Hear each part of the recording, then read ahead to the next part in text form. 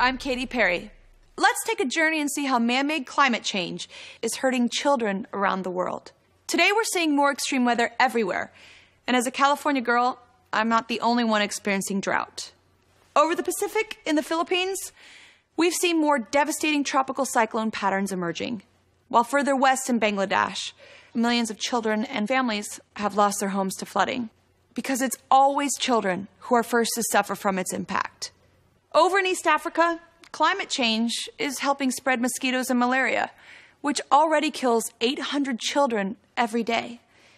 And the forecast is conditions will worsen. So please join me in supporting UNICEF to change the forecast for children. Fight unfair.